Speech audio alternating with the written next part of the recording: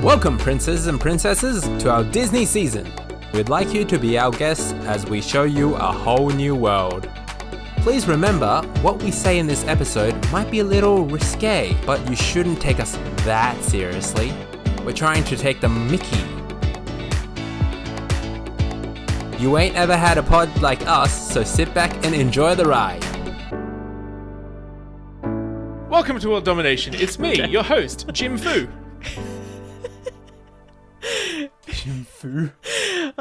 It's me, the Emperor. Woo! All bow to the Emperor. That's me. And it's me, the Lucky Kraken. It's like the Kraken, but like different. Yes. And I guess we should also say, happy first birthday, World Domination. Oh, Jesus Christ. Found it. My eardrum. Yay! Woohoo! I don't have one of those, but just imagine me raising a espresso martini glass to this. Wow, how have we been doing this for a year, right? Happy birthday, Domination. Yeah, happy birthday to you all too. Happy birthday, World Domination. Wow, what a year. I feel like we've really grown in this last 12 months. Mm-hmm. Wow. I haven't. No, but as a pod we have. Oh, yeah, for sure. And perhaps your waistline, but everything else maybe. Mentally, maybe not. So it's very aggressive. I've just become lesser of a person in the last couple of months. I was hanging out with my nieces the other day. We were talking about her upcoming birthday party, and we said, "Oh, who did you invite?" She said, "Oh, I invited my other Auntie Liana and Uncle Jim." And we said, "Oh yeah, tell us about them." And she said, "Oh well, you know, they have a bigger house and lots more toys, and they let me stay over, and they don't smell." So basically, better versions of you guys. Yeah. 'Cause you guys smell. You have a small house, and you got no toys. And apparently, they live in South Africa as well. Ooh, Whoa. fancy. Yeah. That's exciting. Yeah. So does she stay at the house in South Africa? Apparently so. Does Yeah. she know there's a travel ban right now? Apparently not. Idiot. Jeez. Oh, wow. Well, how did that make you feel, Jim? It was. I felt pretty good to be the lesser Uncle Jim. I'll tell you that much. What, didn't you always plan to be the weird Uncle Jim? Yeah, exactly. Now it's good to know I'm the smelly Uncle Jim. It's halfway there, I guess. I mean, look, you're there. You're there. I think you're definitely the weird uncle. Weird Uncle Jim. It's good to hear how you really feel, Emma. I'm not going to lie, I like half zoned out and then I was like, oh, wait a second. And then I was like, yes. Oh, anyway. It's been a long week, friends, but Yeah. we're here. How are the two of you? Wonderful. That's good. So ridiculously busy this week. Yeah, my week was crazy as well, Ken. It's just, I don't know what's going on this week. Mm-hmm. Life, right? Indeed. But it's now a wild Friday night. So, That's how cool we are.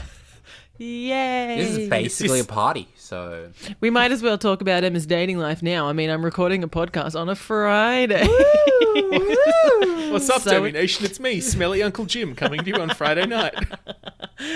Oh, man. So life's going great. Yep. Mm-hmm. To all the single ladies out there, I shower every day and am not smelly. You know what? My life is going okay. I bought a new fridge last week, and there's now 4 different types of ice cream in my freezer. Life is good. How much cob loaf have you made, Jim? None. Oh, Ice damn. cream, Emma. Ice cream. Priorities. Oh my god, Jim, can you make a cob loaf where you bake a cake, hollow it out, and then pour ice cream in the middle? You make a compelling case, Ken. You strong-armed me into this one. So not only are you going to be weird smelly Uncle Jim, you're also going to be weird smelly Uncle Jim who has diabetes. Yeah. Cool. It's good that we discovered my goal in life early. Look, it may not be a long life, but it'll be a good life, right? Oh, And that's yeah. what we're here for. We're not here for a long time. We're here for a fun time, right? Yeah. It's okay. After this quarantine, I've learned, you need to live in the moment. There's no point, wasting away doing what you don't love. So, fill that cake with ice cream. Fill your heart with laughter and cake. That sounds dangerous. Filling your heart with cake. Do I just inject it straight in? Don't do it, Ken. Just syringes ice cream into himself. And then you Don't laugh do it, into Ken. it. Ha ha ha ha. But I guess I did have a couple of pieces of follow-up before we get started. So we got an email the other day from Let's call her Bethany. Bethany. Hey, Yeah, names are redacted to protect people's privacy on the show. Redacted. Let's call her Bethany. It said, "Hi all, love the podcast, but just wanted to ask if we could get Jim's dad to guest star on an episode as he mentioned on the first episode. Please do not deprive Jim's dad's fan club of getting to hear his plan for taking over and being the best. We need this to be happy. Please put Jim's dad on an episode. Kind regards, Jim's dad's fan club manager." Oh, man. So to be perfectly honest, I didn't exactly remember what I said in the first episode about my dad being on the show that triggered such an overwhelming emotional response. But there's a fan club, Jim. It's not just one person, apparently. know. They have a manager and everything. Why would they lie about that? People really seem to latch onto this idea. Even though I've talked about my mum way more often on this show, people really seem to latch onto the idea of my dad being on here. Look, I also feel like I've mentioned my dad. Where's my dad's fan club? I guess people just listen to me and be like, holy fuck. Yeah. What happened there? That's true. That's true. Who created that? It's all right, Dad. If you ever listen to this, I'm the manager of your fan club. No, you're not. He didn't leave you Disney shares. No, but I love him anyway. Oh, that's nice. I have to say these things. Mum said the other day, she was like, "Oh, you know what? I haven't listened to your podcast in a while. I should listen to it more." I was like, "Oh, God. What have I said in the last few episodes?" I don't think you've said Oh, anything God. bad about your mom. Yeah, but Dad, and she talks to Dad. She talks. So rest assured, Jim's dad's fan club. Is it Jim's dad's fan club or just Jim's dad fan club? No, it has to be Jim's dad's fan Yeah. club. Has to be That's hard Jim's to say. dad's. We thank you very much for your mail, Jim's dad's fan club's manager. We'll call it the JDFC. Yeah, I feel like we need an acronym, yeah. Rest assured, JDFC. Plans are in motion. You will be kept abreast of developments. Abreasted. What does that mean? It's a way to keep my dad interested. Oh, okay. Hey! Abreast means like kept informed. Oh. Kept in the loop. Okay. The other piece of follow-up I have is my sister-in-law sent me a link to something the other day that I thought you guys might find funny. Apparently, researchers in South America are using llama cells as part of the process of making a COVID-19 vaccine. Interesting. Interesting. Shoot it into my veins. Just shoot it in there. I'd be a llama. Yeah, can For a llamas get day? infected with COVID-19? I could be a llama for a I couple don't know. of What weeks. was the whole thing about animals? They said animals could, didn't they? I don't know. I don't know. Who knows? Anyway, But you're talking about the cure. The cure specifically made to help stop COVID-19. The cure to help save everyone? the cure. The cure? The cure. The cure for COVID. COVID's cure.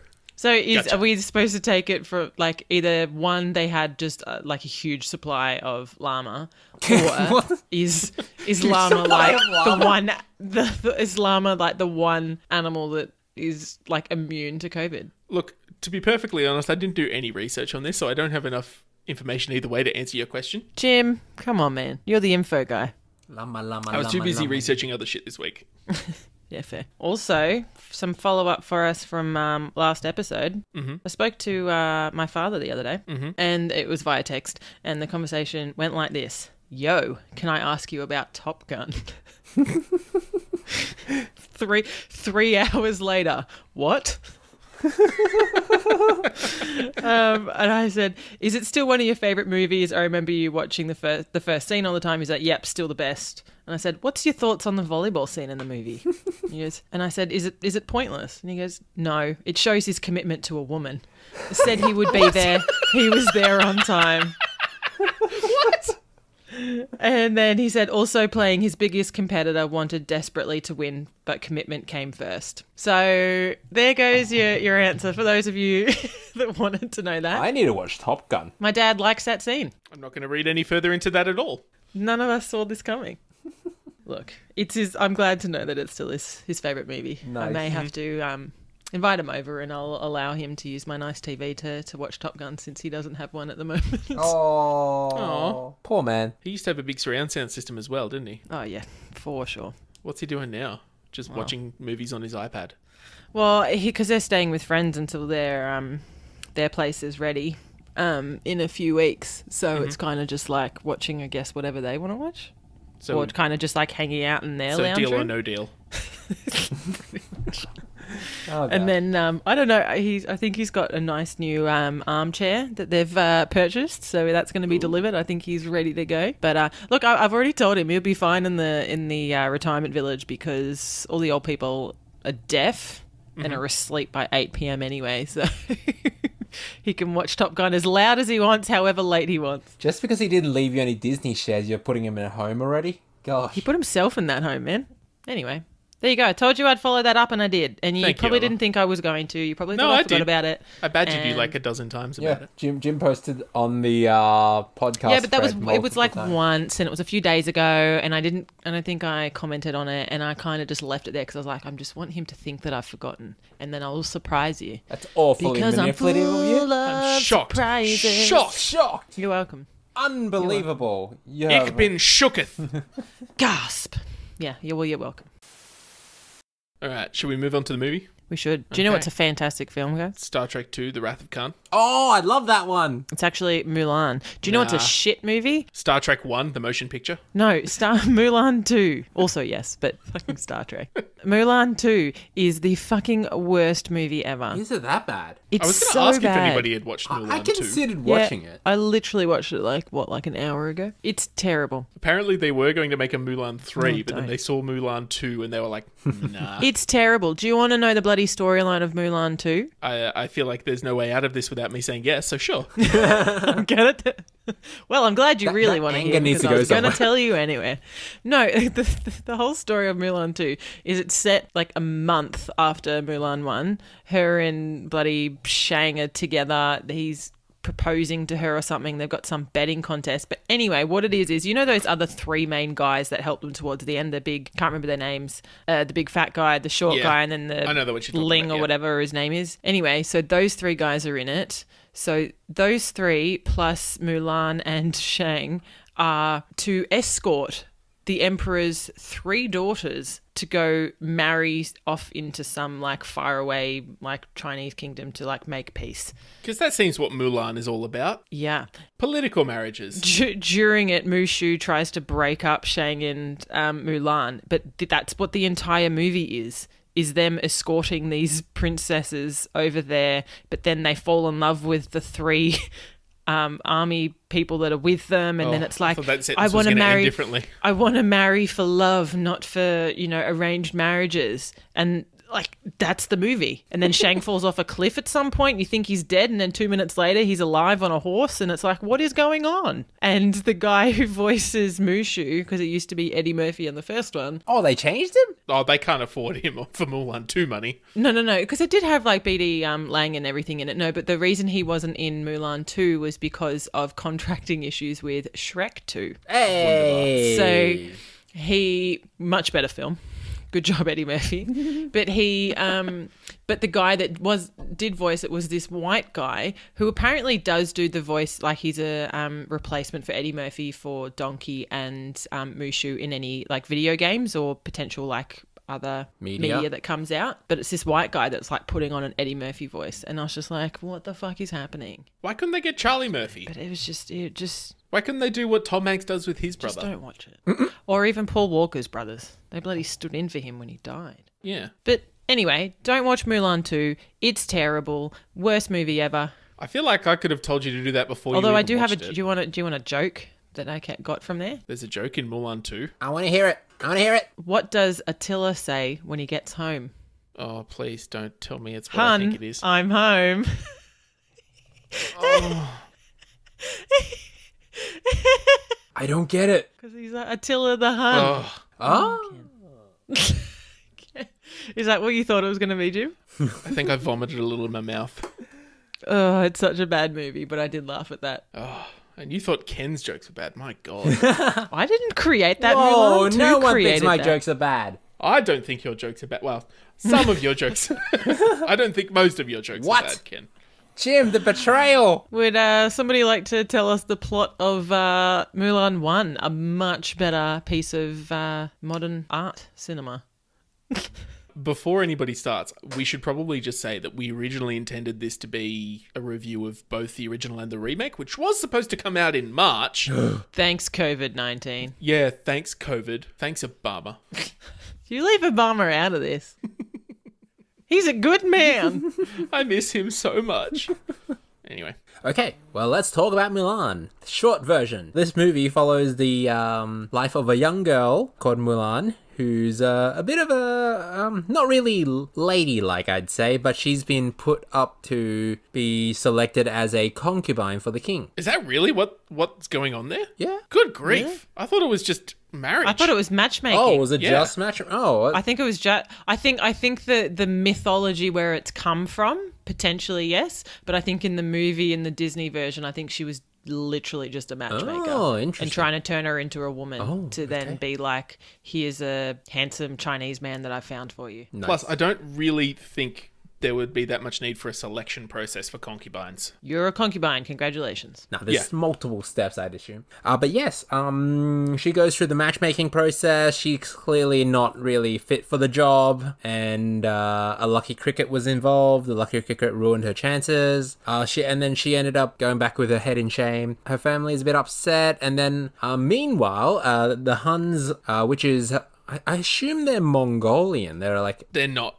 Aren't they? Nope, they're not Mongolian. oh, they're not. Let's just say okay. The Huns breach the Great Wall of China and attack the empire. The king puts out a conscription notice and gets each family to send out one male to fight the war. Mulan's father is a bit old and walks with a cane because of his past battle, but there was no son in that family, so he had to go and fight the war. Mulan notices this, knows that if the father goes and fights, he's probably going to die because of his condition. Of old age. Of old age, yes. And the leg thing. Yeah, Mulan steals his armor and his sword and goes and dresses as a man and goes to fight the war for him. She trains up at the training camp, becomes an amazing soldier, and goes fight the Huns along with Shang. General Shang. Yeah. Oh, sorry. He was like a captain or something. Yeah, I think doesn't he become general when his dad When his dies? dad dies? Yeah, I didn't think general was a hereditary position, but we'll leave Look, that I to- don't know. Anyway. Sorry, Ken, continue. Yeah. She did a good job. She did some smart things and took down the most of the Huns on top of a snow mountain. But she also took a knife to the stomach, and therefore they had to take her clothes off to fix her up. But they realized she's a woman, and then they were like, oh nope, that's against the rules, and they left her there. Okay, that's a bit darker than the actual story. Anyway, No, she. that's No, exactly the movie what happened. gets real dark real quick. That's exactly what happened. Oh, okay. Yeah.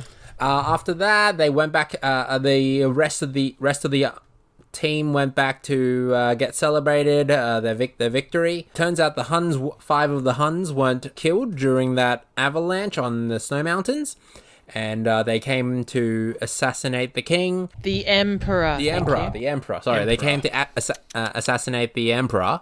No one knows except for Mulan, who saw them on top of the mountain, and she comes back and saves the day. Yay! Yay! With fireworks. With fireworks. Fireworks. One and of she saves China's China. greatest inventions. Fireworks. Is there any problem they can't solve? Probably a lot. Fire? Name me one problem fireworks can't solve, Emma. Cancer. Nope. Shoot a firework at cancer, it's gone. Problem solved. Next. Try harder. I think that's the wrong kind of gone that I'm thinking of, though. That's like, oh, well, it is technically gone.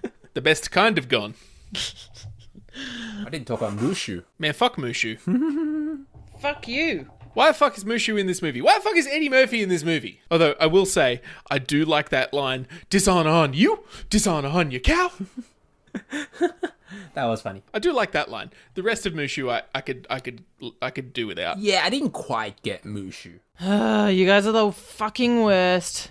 The movie is brilliant. You guys are terrible. There's so many annoying things about this movie. This movie is brilliant. It has fantastic songs. Mulan is also one of my dad's favourite movies as well. Really? And yeah. Actually, there is like no romance in that. I wonder whether he'll listen to my critiques of the movie. You know what, Jim? Look, we'll listen, but you're wrong. Because the movie is fantastic. And even just rewatching it the other day, I was like, good God, this is a fantastic film. My opinion of the movie has changed. I think it's a good movie.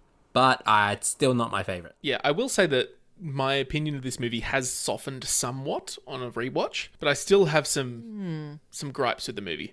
Most of my gripes are around how like annoying Eddie Murphy is as Mushu. Oh, if you think he's annoying, watch Mulan 2. He basically is the reason for everything that goes wrong for Mulan. Watch Mulan 2, man. Just gonna pick my response to everything. It's so bad. So the thing that Liana pointed out to me that I can't stop thinking about is that when Mulan makes it to like the training camp, we see that people get turned away for not being fit enough, and Mulan herself is turned away initially for not being able to complete the training. By that logic, Mulan's dad was in no danger of having to go off to war because he couldn't even fucking walk. Yeah, but she didn't know that. And why would she want to risk that and get her father sent off and potentially die?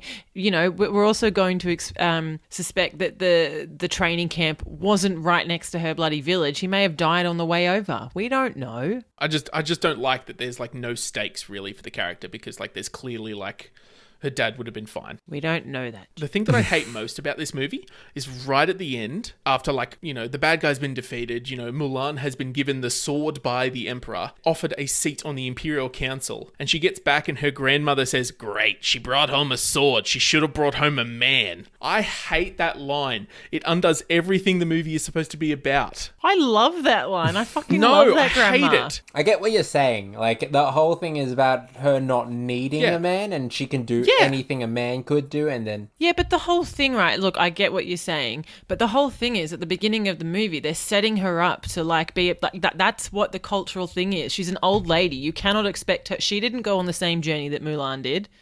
I know, but surely she can understand change. that, you know, Mulan has, you know, shown that women can do more, that they, you know, they are worthy of respect. And she gets home and she's like, "But where's your man, honey?" In any case, I just think it's a bad thing for that character to do. Not even if you're taking away like the historical accuracy. I just think like that character should not have said that line. Look, Jim, I'm getting that you're feeling very strongly about this.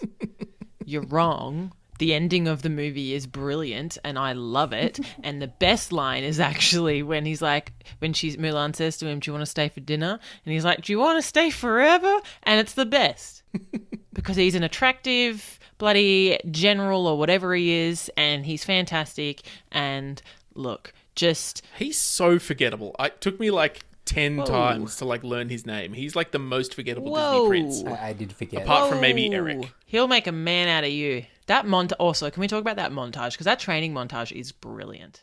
Are you ready to be devastated? Oh, here we go. What? That song isn't in the remake. There's no songs in the remake. Oh. Thanks, COVID. I'm glad I don't need to watch this movie now. Mm-hmm. Also, don't they have like, isn't there like some witch lady in it and something? Yeah. There's no Mushu in the remake. Thank Gilgamesh.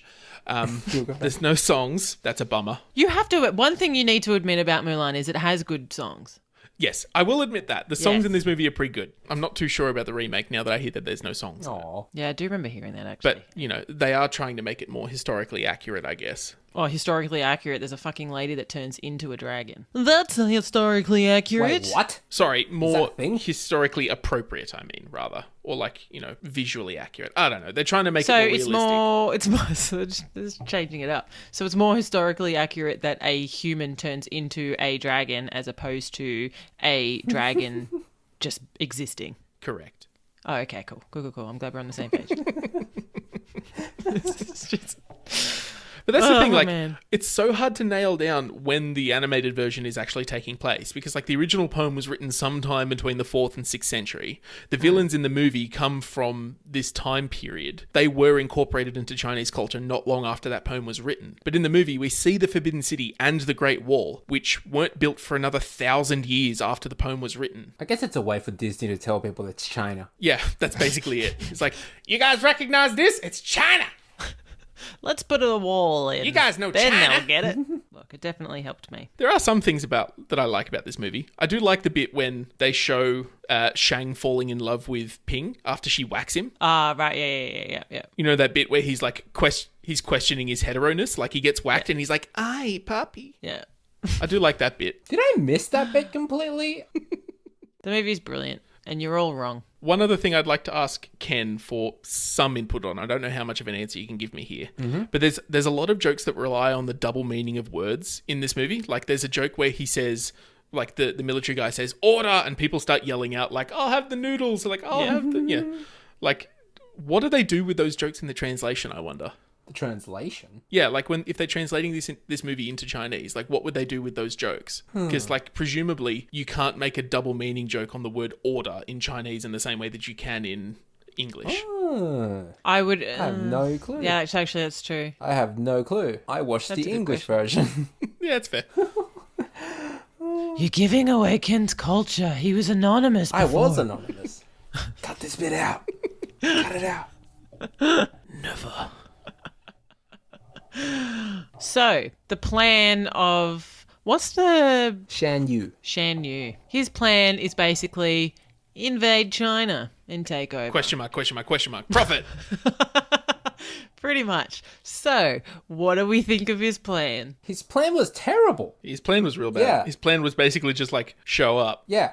see what happens, kill a guy, and then we'll see how we do. He was good at war. Like, Yeah. you know, normal warfare was fine. But like that plan where he stood up from the snow and the 5 people got together and decided to, you know, run into the run palace. to China. I mean, I'm surprised it worked, honestly, but like, it's a. I mean, they got pretty far, eh? Yeah, they got really far, but it's a terrible plan. You know what? I actually feel like he was probably trying to do a little bit of a... What's that guy's... is it Kublai Khan? Kubla Khan. Kubla Khan, like the who was Genghis Khan's grandson. grandson. And he like he did it worked for him, and he took over bloody China, and it's potentially like a little bit of that, just being like, nah, fuck it, I'm just gonna go take over China and just see what happens. He was basically the reason they built the Great Wall. Yeah, but they had bloody like 5 people at the end of it, so it was just kind of like, And what's your plan now? There's like a million other people in this city. What are you kind gonna of do like then? they had a good plan, and then all of a sudden it was just like, nah, man, fuck it, I'm too emotional now. My anger is boiling, and then just like ran in. And now we improvise. Yeah, like go home and regroup or something. Don't just run straight in. Get more people. Get more people.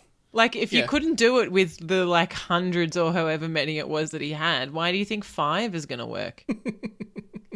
You've proven to be the most powerful of us 5. He sure can smack a guy good, though. I'll tell you that. He's real good at this smacking a guy. He just looked super creepy, Yeah, what's too. with that? His skin They- was like grey and his eyes were black. It's like, what? So the eye thing is a real thing. I don't know if it's specifically from the culture that he comes from, but like some cultures in that region tattoo the whites of their eyes. Ooh. Oh. Can you imagine how many of them went blind back in the day because of trying to tattoo their eyeballs? Almost. Ah, beans. I'm Next. very uncomfortable now. But yeah, so shit plan, yeah? So what are we rating him? That's a 1 from me there, Chief. He gets a 3 from me because he's good with wars and he actually got there, but damn, like, it's a terrible Actually, yeah, plan. I'll give him a 2. Okay. He did make it all the way to the palace. He just had no gameplay. It worked. It just didn't make any He's like, sense. he's kind of like, oh, what now? Oh, God. He's I like- didn't expect to get this far. And Because like, it's pretty even much. like, even when they're at the beginning where like the guy lights the beacons and is like, you know, all of China knows you're here now, and he's like, good. And it's like, no, why don't you come in quietly? why did you really even is. bother like coming in during the could've- dark? Just You attack. could have gotten so much further if you just didn't do that. You know what he reminds me of? He reminds me when I try and eat a whole cake, and Liana comes in and is like, "Why did you do that?" And I'm like, "I just wanted to see if I could." And I could. Can I go now? I'm gonna go throw up. Oh my god, I was about to ask how you felt afterwards. I'm also going to give him a 2. That makes him our worst villain by a country mile. Essentially, up until Mulan kind of did the whole avalanche thing, he was all right.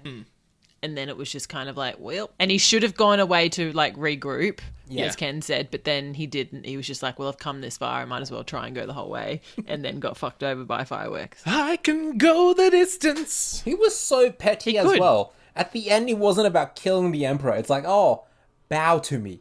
Bow to me. I'm like, where are you going with this? He wants you to bow to him. Well, that's a thing. I remember reading somewhere that was like one reason why Chinese audiences didn't really like this movie that much, is because like the emperor bows to Mulan at the end, and like the emperor bows to no one. That's kind of that was why Shan Yu was trying to get him to bow. Yeah. Okay. Yeah, look, I do totally get that, and whatever, but I also think it's more like he appreciates Mulan. And Yeah, I recognises get what that she did. thematically it works in the story. Because Mulan's a perfect movie. Yeah. No, Mul- you said yep.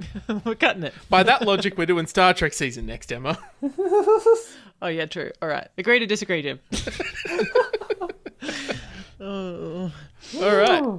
So I guess we should do a little bit of a season wrap up on how the villains have fared now that we've come to the end of our regularly scheduled programming. Of villain, yes. Yeah, regularly scheduled programming for villain. Disney villains.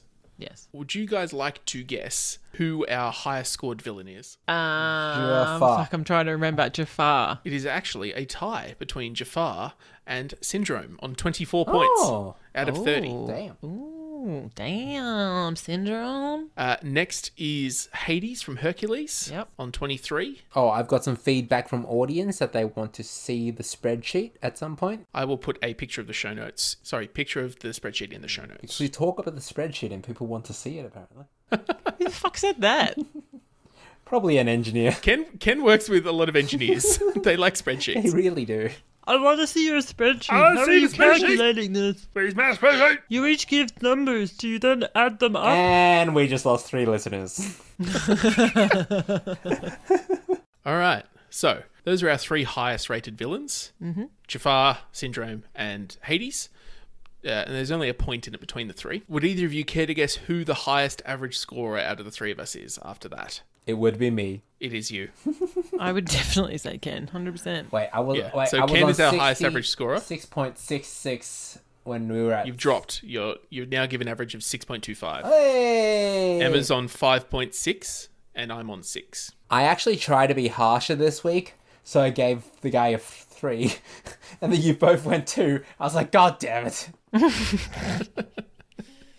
Ken, see, it's just this spreadsheet in action that Jim and I are just naturally more negative people than you are. Damn you! We're harsher critics. Fun facts. Fun facts with Emma. Fun facts. Cool. So, we've kind of alluded to it before, but Mulan is based on the story of Hua Mulan, who is a...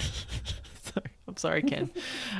Who is a legendary female warrior in China. So the story of her, I guess there's a lot of different ones, but she's said to have disguised as a man to help her father avoid war, which is the same, obviously, and was in the army for 12 years in the 6th century. An earlier version of the myth as well had Mulan commit suicide to avoid being a concubine. Jesus Christ. Wait, what? So basically the story of that version of the myth is that it's basically the same sort of storyline, and she goes home and she finds that because she's been away for 12 years, her dad has actually passed away a while ago, and then the emperor sends a request for her to be his concubine, so she's like, nope, and kills herself. Damn. Yeah. In the 1980s, it was originally going to be released as a straight-to-video film called China Doll, about an oppressed woman in China who was rescued by a British soldier who takes her away from Good China. grief. I'm so glad they didn't make that. Oh, Good God.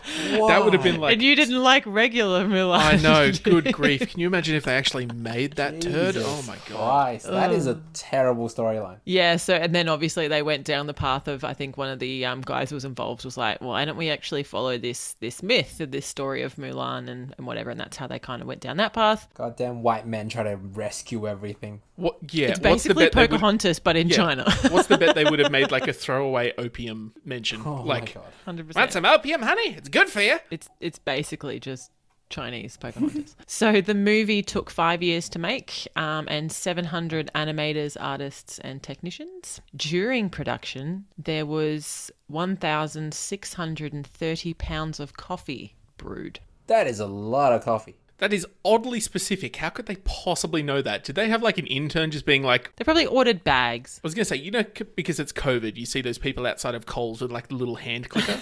Do you reckon they had an intern just standing at the coffee pot with like a... 100%. But then it would probably also go to a point where they were like, we seem to be going through a lot of coffee. What? And then probably did it that way. Anyway, that was what the internet told me. So the singing voice for Mulan, because it's a different voice and singer Like for Jasmine. Mulan, is the same person that sang as Jasmine. Oh. Is it really? Yeah. Damn. Same lady. That girl That's good cool. at singing. Yeah. That is a fun fact. You're welcome. Does that mean they're not all fun facts, Jim? I plead the fifth. Fuck off. Jim's the weird uncle. He has a different standard of Smelly fun. Uncle Ken, come on. Yeah, I'm glad I can't smell you from here. When It's for the Chifu best. is calling out names of the people serving in the army, these were actually names of the staff working on the film. And in the tombs, when they all start lighting up and everything, they actually feature the names of the movie's artists. Ooh. That's cool. Yes. Chris Sanders, who voiced the dog of Little Brother, which, all right, good job, was also the voice of Stitch in the Lilo and Stitch franchise. Wait, what? Aw. I thought Stitch was done by the director. Maybe in the TV In, show. I think it's in the TV yeah, show, okay. in the franchise, Oh, yeah. not the Yeah, not not the the movie. original movie. Okay. Yeah. Mulan is only one of 2 Disney princesses to wear pants. The other one is Jasmine. Yay. So again, more in common with Jasmine. Those two characters do have a few things in common now that Yeah. I think about it. Especially like the remake Jasmine. Oh yeah, for sure. I think a good note to make is that Mulan is actually the only Disney princess who's not technically a princess. I was going to say that. Oh, yeah. She doesn't become a princess. She's not a princess. There's no. And she doesn't marry a prince Yeah, either. she doesn't come from a royal bloodline. She doesn't marry a prince. Why? I don't know why Disney sticks with because she saved China. No, but Jim. no. I don't know why Disney sticks with the whole princess thing. Like, No, I don't know either. why it seems needlessly exclusive and prescriptive as to what kids should aspire to. Like, why are you saying little girls should want to be princesses? I don't get why they're sticking with it. Just come up with some other label. I want to be a princess.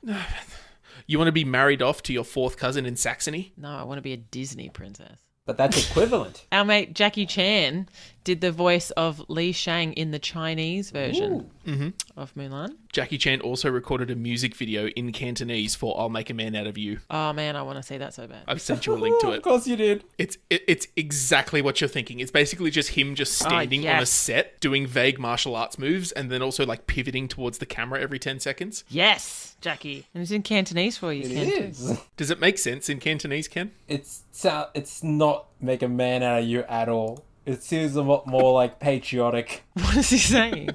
What does it translate into? I feel like it'd also be really hard to like sing songs in a different language and, make Localize it it. fit. Yeah. But make it fit like melody wise. So if it's not I'll Make a Man Out of You, what is he saying, Ken? I'm trying to figure it out. Like, it's all like this super, like, old, kind of more traditional kind of Chinese. You know what I mean? I mean, I guess that fits. Okay. Yeah, it's more historical. Like, it's... You're my one bloody Chinese friend and you can't. You only have one Chinese friend? I mean, to be Yeah, I think fair, so. could you translate Shakespeare into modern English? I could give it a red hot go. Anyway, what have we got? So the directors Barry Cook and Tony Brancroft, they made cameos in the film, acting as the 2 guys that were lighting fireworks near the end of the film. Cool. It was the first feature-length film created by Walt Disney Feature Animation Florida. Woo! Oh, so of course we have Florida to thank for this turn. Jim, I will drive to Canberra. Do it. And I will fight Do it. you. And I will be listening to fucking Jackie Chan's version of Make a Man Out of You for that entire 3-hour drive. I really psych you up. How psyched would you be at the end of a 3-hour drive if you just listened to that song? Leon and I went on a tour bus trip through Canada once, and it was basically like us and like 10 other Australian girls, and basically the only thing we listened to for like the 10 days we were on this trip was "I'll Make a Man Out of You." Is that why this song makes you think of Canada? This is why that song makes me think of Canada. Yes. It's a great song. So one last fun fact I got here is that the original Barbie version of Mulan was much bustier because they had initially been created off of Barbie's figure. They basically just copied that. Disney was unable to convince Mattel to change this, so they came to a compromise, and they then based her off of Midge. Hey, Midge. Who is Barbie's more proportionate friend. How's it going, Midge? And she was initially released in 1963 to show that Barbies were meant to something more than a sex symbol. Because apparently if you're proportionate, you're therefore not a sex symbol. Mm-hmm. Thanks, 1963. Have you seen pictures of Midge? Yeah. I have not. It's hard to like find like good pictures of Midge because like for obvious, I don't know, it's obvious reasons, but for one reason or another, they haven't really made the Midge doll in a lot of years. But she's not that much more proportionate than Barbie. Yeah, but a little bit. She's just like, you know how Barbie has like a real like hourglass waist? How she comes to like tiny waist? Yeah. It's just slightly less pronounced with Midge. Which technically is more Yeah. proportionate. I regret looking up Midge. I'm horrified. This is too late in the night for me to look at. Oh, yeah. Please, don't Google Midge. Midge is a type of like insect. You want to Google like Barbie Midge. No, I did that. I'm still horrified. Oh, okay. Oh, where am I going? Now I can't help but picture like Marge from The Simpsons because Mo calls her Midge. Oh, Midge. Hey, Midge. Oh, Midge. Anyway, and those are my fun facts for the day. Cool. So I got some good ones. So you ready for one, Ken? This one's just for you. Oh, okay. Sorry, should I leave? Yeah, that'd be best. Is it Farping? Yes. You go, Ken. Tell us about Oh, Farping. Farping, the name that Fa Mulan gave herself when she was pretending to be a boy, is actually a Chinese pun. Hell yeah. Woo! It actually means flower pot, which means eye candy. It means like fancy boy, doesn't it? Oh, that too, yes. Yeah, no. It's a joke because ping means both like, calm and balanced, but it also, fa ping, the sound actually means flower pot. And flower pot means eye candy. So it's talking about women who don't really have any attributes, any positive attributes apart from looking good and holding flowers. Cool. Oh, wow. Kind of sad. Yeah. Also effeminate men, apparently. I feel like that one kind of fits more. Yes, that is, yes. He is a feminine Yes. man. She is an She is effeminate an man. effeminate man. You got any more fun facts, Ken? Ooh, I have one here that says Mulan touches her hair all the time as a habit because the voice actress Ming-Na Wen also does that. You ready for me to really bring the movie down? So Mulan is the Disney princess with the highest body count. She kills 1,994 people and 2,000 horses. Ooh. Because apparently they animated 2,000 riders for that scene where the avalanche happens, and only 6 people survive. So she kills 1,994 people and 2,000 horses. Good job, Mulan. Good work, With Mulan. one firework. Bloody With- I brilliant, know. Mulan. Well done. That's a pretty good KD ratio. Yeah. So she and Merida from Brave are the only two Disney female protagonists that are skilled in archery. That's cool. Jim, I prepared one for you. Yeah, Did you know that there's a crater on Venus named Hua Mulan? I did not know that, but that's Yes, cool. approved. The name was approved in Space 1991. All craters on Venus are named after famous women or famous female characters. Hashtag space facts. Because women, Thanks, guys. men are from Mars, women are from Venus, that kind of logic. Thanks, Jim. Yeah. Good logic. You get space. No, good fact, not great logic. Yeah. All right. Are you ready for my really downer fact that's really going to bring you down? Oh God. I don't know, am I? I don't know. We'll see how we go. So the two of you may be interested to hear that the current US Vice President weighed in on Mulan when the movie came out in 1998. Now this is a shocker, I know, but the man who calls his wife mother and refuses to be alone with a woman who is not his wife had something to say about a strong, independent woman like Mulan. So do you know the person I'm talking about? Mike Pence? Oh. I don't know a lot about him, to be honest. Okay. So in 1998, when he was a radio talk show host, he wrote an article on his website claiming that he was victimized by Mulan, saying, Disney expects us to believe that Mulan's ingenuity and courage were enough to carry her to military success on an equal basis with her male cohorts. Obviously, this is Disney's attempt to add childhood expectation to the cultural debate over the role of women in the military. Then he rambles on for a bit about how outrageous it is that people have sex before ending with, moral of the story, women in military, bad idea. God damn, this guy is trash. Yeah. Thanks, Mike. Oh, man. Wow. Way to bring it down. It's outrageous that a smart woman would get far in the military. Actually, that's what bothered me so much in when in my original watch that everyone was trying to stop her from doing. Being smart. Yeah, exactly. I'm like, just Like, this is the military. There's no place for that here. I just want to support the character, and everyone's trying to take them down. I'm like, no, but now I've turned, now I've watched it again. And I'm like, this is a good movie. I like it. So at least I'm not as harsh a critic of Mulan as Mike Pence. I don't feel victimized by this movie, Emma. If you did, I would not give two shits. Wow. Because Mulan is a great movie. I also, for the record, have no problem with women in the Da-da. military. Oh, really? How do you feel about them defeating the Huns? I thought you were going to say about how do you feel about them Firkin, because that was Mike Pence's main gripe with the movie. Jeez. Oh, it's such a good movie. Oh, somebody at work, I was talking to them about Mulan today, and they were talking about how Mulan has 50% less lines than Mushu. What? Yeah. Yeah, but that's because I would say it's because Mushu rambles a shit ton. Yeah, and also, like, Mulan's whole deal is, like, she doesn't want to be discovered, so she tries to be, like, quiet and Yeah, off to the whereas side. Mushu's just like... run it. he's It's got Eddie bloody- Murphy. He's just can't shut up. He's basically Donkey. Yeah, but He is Donkey. Eddie Murphy can do one character. yeah, but look, he's made a shit ton of money doing Yeah, it. oh, so no, I'm not... well done, Eddie Murphy. Yeah, he really found his niche. Do you guys know who was originally cast for Mushu? No. Joe Pesci. Really? Yes, can you imagine that? How sick would that I have been? don't know what he does. Oh. What he's been. I'm just picturing him in Lethal Weapon, basically that character. Have you seen Home Alone, Ken? Yes. You know the fat short thief? Yes. Oh, okay. Oh, I did have one more fun fact, but this is mostly just for Ken. I don't think this will make it Look in. how many fun facts this movie has, Jim. How I could know, you not right? like it? This one's not about the movie at all. This is Oh. just when I was doing a little bit of Chinese history research, so I could have a semblance of something to talk about. Carry on. A possibly fictional Chinese dynasty, the Xia, have an emperor known as Yu the Engineer. Nice. So you got Peter the Great, Ivan the Terrible, and Yu the Engineer. The engineer. Nice. Okay, should we move on to our plans? Let's do Let's it. do it. So should I get out my random number generator? Yes, you should. Oh, yes. Everyone wants to guess. Like everyone's guessing who it's going to be number first this time. Ken, you're going first. Oh. Oh, yes. Hello. Hi, Ken. This is weird. I didn't expect to go first, so You're just going to copy mine. I haven't written a plan yet. I was just going to copy Emma's. No, here's my plan, everyone. Welcome to Ken's Mulan Domination. What is the plan to dominate Mulan? Dominate Or, Mulan. Also, yes.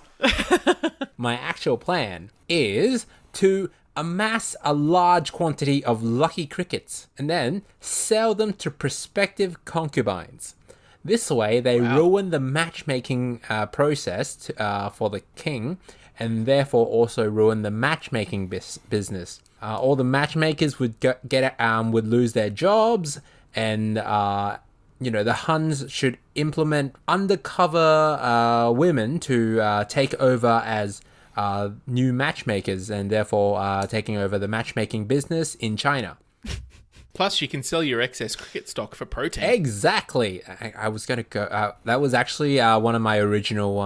it was one of the tangents that my plan went on, but I was like, nah, probably Wait, not. when you say lucky crickets, do you just mean crickets? Yeah. They're all lucky. There was They're all one lucky. cricket in that show, and it was very lucky. Therefore, 100% All of crickets crickets are lucky, Emma. are lucky. Okay. I was hoping the crickets were going to do its crickety thing today, but they've been very quiet. That's because they heard your plan when you were practicing it. Damn earlier. it. And It's they also were quite like, cold no. outside. Ugh, that's true. No, they clearly don't want me to catch them. Anyway, so Gotta after... catch 'em all, Gotta- cricket. I'd be more surprised if they did want you to catch them, Ken. Ooh. I'd probably feed them like sugar water or something like that. I'd be a good host. Anyway, we keep digressing and interrupting you. Oh, sorry. Yeah, no, I distracted myself too. So, after that, you can, choose terrible wives for the emperor, and also while you're in the matchmaking business, select terrible relationships for everyone else.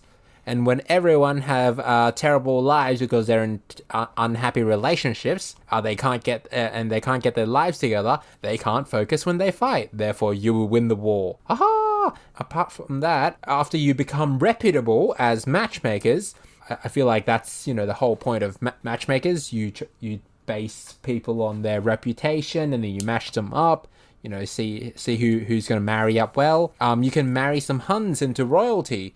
Or maybe just vouch for some Huns to say, these guys are, higher in the hierarchy and deserve to be in high spots in politics, and therefore control the politics in China as well.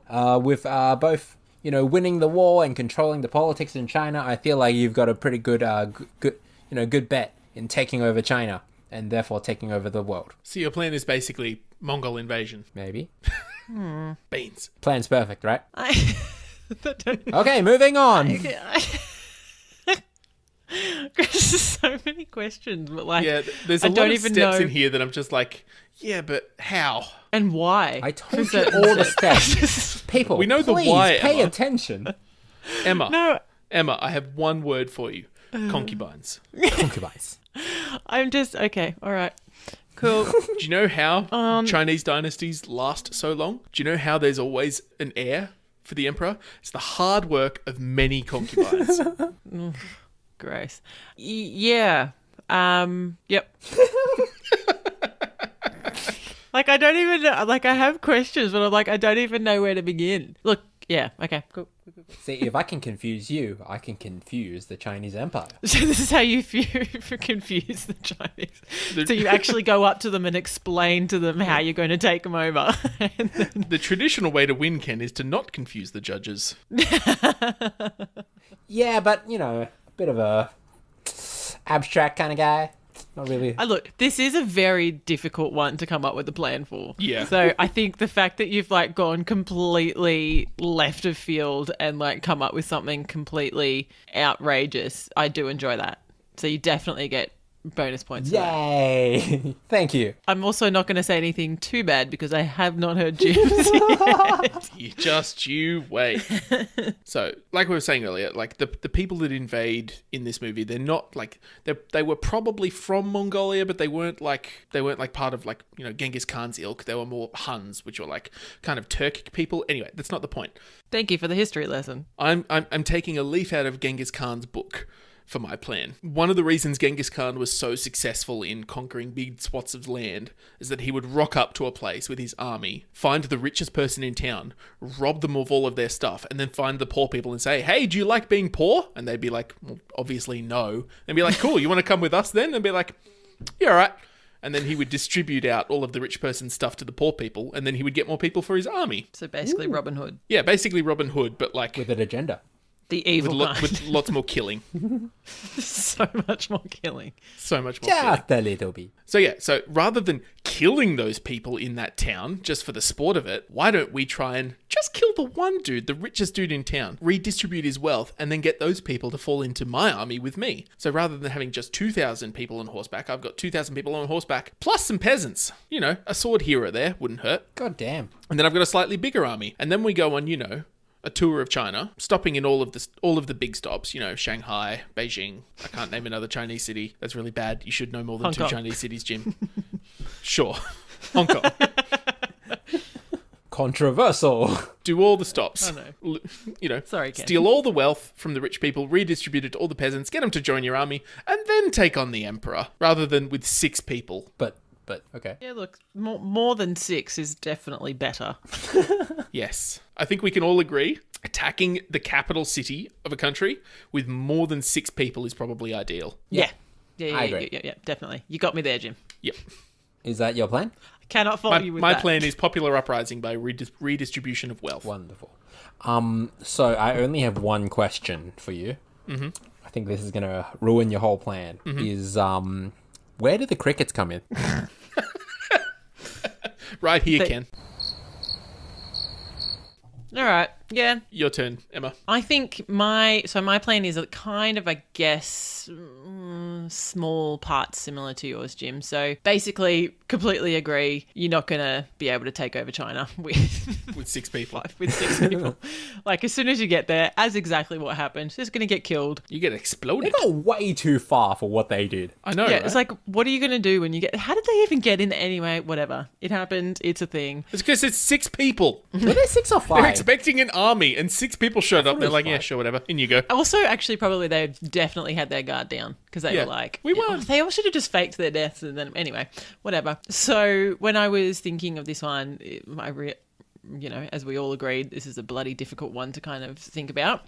But I did some research and did some Googling in terms of strategies. And, you know, as I said before about the Kubla Khan guy, technically could have done that, which I guess is similar to what you've done, Jim, in your plan. But what they should have done is taken the little bighorn approach. Wait for a really stupid white guy to show up? Yeah, pretty much. So basically, what this means is instead of breaking into China, we take everywhere around China so that they want to be a part of it, which is essentially, in a basic term, giving China FOMO. I don't know how much you know about Chinese culture, but they're pretty happy just doing their own thing.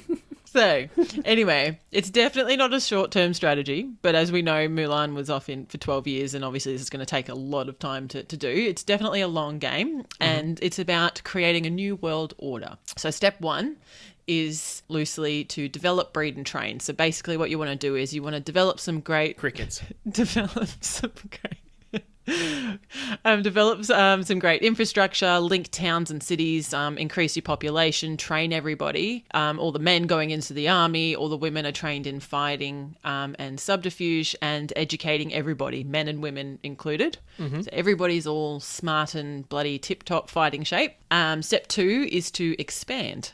So you're looping around China and you're expanding into bits of like modern Russia, Kazakhstan, Korea, all those other places. But you're just leaving China on their own. And the takeover is, I guess, of the people rather than the military. So basically we want to be able to demonstrate that the infrastructure and the support of the people, that, you know, well-trained, educated, everyone's here, everybody's happy, we're all working for the greater good. As people buy in, we move the borders, the towns, cities, regions, and as we win over the people, the military, so all the men and everything, they support the new area from protection and backlash, and the women who are not on the front line, they can kind of defend the previous territories to prevent any flanking. For the forward armies. Step three, basically continue step two until China is surrounded, and basically just ignore them. Like, just kind of treat them mean, keep them keen. And when their citizens come out, or they see that, you know, all the territories, you know, just being really nice to them, being hospitable, show off how cool and how great everything is. And then they go back in and they're like, whoa, well, man, they look like they're having a bloody great time. We're here trapped behind our wall. And step four is Chinese people realize how good the empire is, and that they're stuck behind their walls, and they rebel, and we either support them in their rebellion or they claim China for us and we support them, and then we take over. So it's a bit of a long game, but you're getting more than China at the end of it. You also get Vietnam and you get everything. Japan. And as we all know, FOMO wins out every time. So yeah. And look, if it works for Facebook, it works for my plan. I do have, I don't know, something to say about your plan is that, you know, China has historically been fairly self-sufficient, and basically the British fought a war with China to get them to trade with them, because the British showed up and they were like, hey, we want to buy your stuff. And the Chinese were like, nah, we're good. No, but I think that... And they were like, don't you want this delicious opium?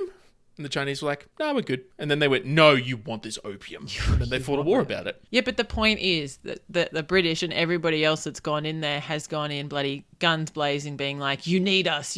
Whereas this plan is more like, no, I'm just doing me. And you're going to slowly come to me because you're going to see how good it is, as opposed to, so kind of like showing off how cool everything is, as opposed to being like, hey, China, you need me. Take my opium. Take my opium. Take it. You know, so it's more sort of, it's a kind of way of long-term taking over the world, essentially. But how will you get precious silk and delicious tea? The people will make it. I think the point is that you're still going to be hospitable with them and nice to them. So that doesn't completely cut you off from trading with them. It's more in terms of, I guess, bringing them to your thoughts and your way of thinking. That's what's different and will come with time once they realize how great it is in my empire.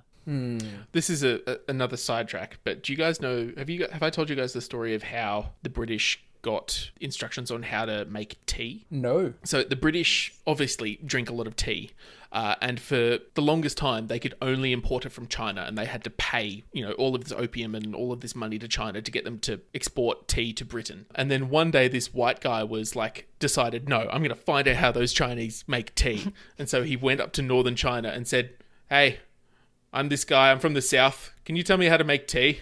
And they're like, why would he lie about being from southern China? Sure, we'll tell him how to make tea. Classic white man. Uh-huh. So they didn't know how to make tea? They didn't know how to grow it and prepare it and okay. ship it and stuff like that. They wanted that. Gotcha. They knew how to make tea in a pot, but they wanted to okay. I listened to that story completely differently. Sorry, I should have been clear on that. But yeah, good bluff. Anyway.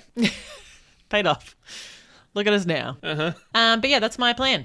Okay. I think it's fantastic because it's taking over the world, but in a nice way. I feel like they don't deal well with outer cultures so much. I don't feel China in that scenario because it's got a whole empire going and there's one. It's one ruler, so they wouldn't deal well with external forces coming in. So you really have to play it really, really, really slow to not. Oh, this is definitely freaking long game, and I think the point is to show is that obviously they greatly respect the emperor, but it's to I guess it wouldn't show as some sort of overruling or dictatorship or anything like that. It's more of a look how great we all are working together, and how that the fact that women are worth more. And, if they've got Mulan and what, she obviously wouldn't have had to do what she did, but, women like Mulan who are growing up and, over generations and things like that, sort of getting stronger, they're still not going to be educated or trained or anything like that in China. Whereas if they're seeing that women outside of China are, eventually they're going to want to join. All right. Are we ready to vote? Yep. On 3. 1, 2, 3. Ken. Jim. Yes! Jesus. You know what that means, though? Fucking hell, no, It's a tie! God damn it. You both did. I swear to God, you both didn't vote for me just because you didn't want me to outright win. No, that's not true. I had questions about your plan. If I could have voted for myself, I would. I implemented cricket and matchmakers. Congratulations, Jim. Congratulations, Thank you, Jim. Emma. You win by murdering lots of people. Yay! Oh, it was. And redistribution of wealth. Bernie would be proud. I'm not doing a fucking another draft to bloody break this tie. We're going to have to think of something. Well, if Emma's gone first place in 2 seasons, can we just declare her the winner? Yeah. I think Emma has to be enshrined as our winner for all time. How's that? Yay, and I didn't even have to say it myself. Clearly, I'm better than everyone. Now I don't want it kidding. to happen. Can we take it back? I'm totally kidding. No. Oh, okay, well, Emma... It's been recorded. Damn it, now. Emma's the best and also the songbird of the century. Thanks, Ken. What's your headline, Jim? Come join us. The power was in Shan Yu all along. In Shag... Oh... The power was in Shan Yu all along. You all along. Oh my god. Oh my god, that is so good. And it's a newspaper headline in that it's like one of those war posters. What do they call them? Oh, like a propaganda poster. Propaganda, posters. We want you. To join Shan Yu. Jeez. Powers in Shan Yu all along. Yes. Congratulations. Jim. I'm a little bit sad that it went to a tie again. But, So am I. well, I do have one more thing that might take your mind off things just before we end for tonight. Yep. So we got some, I don't know if strong feedback is the right term, but we got some talking to about at the end of last season when we crowned an MVP listener. So I think for this season, we're just going to do like a thank you section. Oh. For some listeners who've done us good. So I would like to give a thank you and a shout out to my sister-in-law, who not only provided me with some fun anecdotes to talk about me being, sorry. I thought you were going to say provide you with a niece. Yes, that's what I mean. Like, she provided me with a niece through which I get many fun anecdotes to talk about on the show. But she also gave us some things to talk about on the show, like the llama COVID story. And that was a good story. Nice. I did enjoy Good that. work. Yeah, I'd like to shout out to Nick. I think he's been quite helpful behind the scenes in terms of some feedback and some tips and tricks along the way. And also an honourable mention to my dad. # Emma's dad. Nice. Fan club. Hashtag What am I? boycott Jim's dad's Oh fan yes. club. Yeah. I should also thank Jim's dad's Jim's dad. fan club manager, JDFC, JDFC for her. which I like or because it also his. sounds like I have a soccer team. I would like to thank JDFC for their email to us, and I would also like to thank Juliana for your headline idea. Call me. Oh yeah, that's true. Yep. That's one way to do it. Shout out to my mum for giving me some stories to talk about on the show. Thanks, mum. Look, I feel like, just everybody who's reached out, everybody who's helped us in some way. I'm sure we've forgotten somebody, but we appreciate you all. Yeah, thanks everyone. Okay, so I think that's the end of our regularly scheduled Disney season, or at least of the normal episodes. Oh God, it's a little sad. It is a little sad, isn't it? There's been so much Disney. What am I gonna bloody watch now? Yeah. Star Trek. Emma, we've been through this. One. You get one. All right, well, until next time, folks, this is the last normal air quotes episode of this season. Next episode, we'll be doing something a little bit different. We'll be doing a draft of all the different Disney villains. Woo! So we're going to decide once and for all who were the best, who were the weak. And who won last season? Because And I who won need to know who wins out of me and Ken. And how we'll figure out this tiebreaker. Look, who knows? Who knows? We'll look. We're doing TBD. things doing things on the fly. We'll see what happens. Yeah, we're free spirits. Did you say we're Relatively 3 free. spirits? Yes. We're 3 free spirits. And then after that, it's new season time. And I think we can announce it now that we're going to be doing a sci-fi season. Yes. Sci-fi. So you hear that, friends? Sci-fi. You hear that, you fucking nerds? We're not doing a Star Trek season. We're just doing sci-fi. No, we're not doing a Star Trek season yet. Sad kazoo noise. Anyway, it's been a fun season so far, but I will see you guys next time for the draft. See you then. Bye. Bye. Bye. Call me. Thanks for listening to World Domination. You can find links to all the things we talked about, our other episodes, our social media handles, and our contact information at anchor.fm/worlddomination. If you want to tell us something, feel free to get in touch. And remember, if you like the show, make sure to tell your mum about it.